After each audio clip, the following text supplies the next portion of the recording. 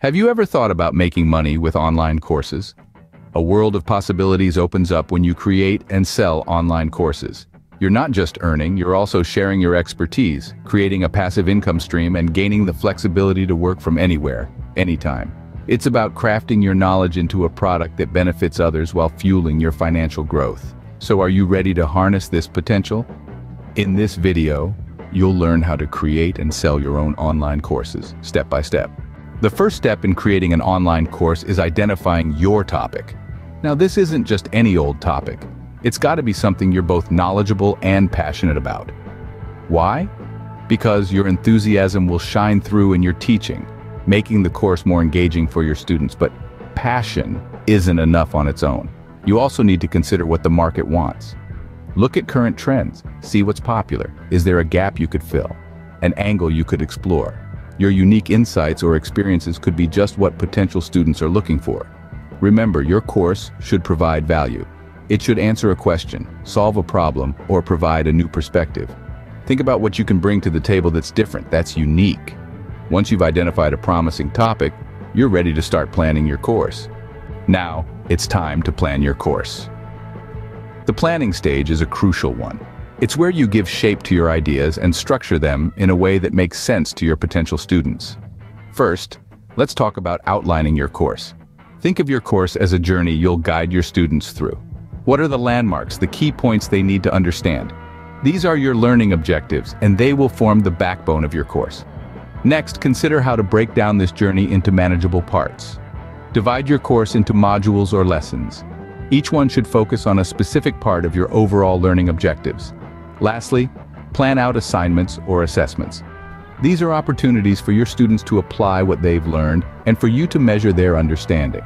Remember, a clear and structured learning path is essential for an effective course. It helps students understand what they're learning and why it's important. With a solid plan in place, you can start developing your course content. Next, you need to develop your course content. This is where the magic happens, where your knowledge and expertise get translated into a format that your students can absorb, enjoy, and apply. Creating engaging and effective course content is a balance between educating and entertaining. The first step is to decide on the type of content you'll be using. This could include video lectures, readings, quizzes, or interactive activities.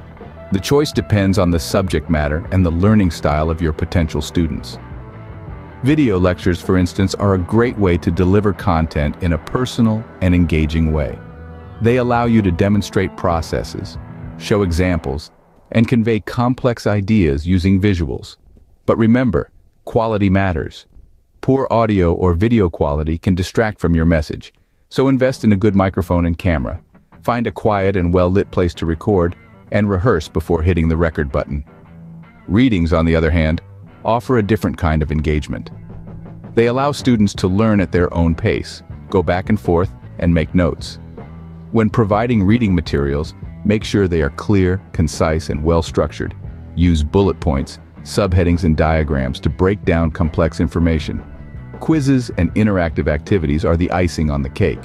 They add an element of fun, challenge your students, and help consolidate the knowledge they've acquired. They also provide immediate feedback, which can be a powerful learning tool. Creating content is not a one-size-fits-all process. It requires creativity, understanding of your audience, and a willingness to experiment.